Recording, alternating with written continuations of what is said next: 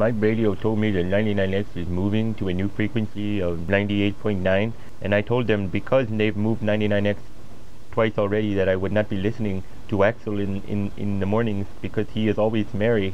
But if I can't hear him, I will not be able to listen to him if I don't know what frequency he is on. Because one time they even moved 99X to the internet because they thought it was cool. And then they moved it to another frequency, but now it's on 98.9. If they move it one more time, I'm going to set my radio on fire.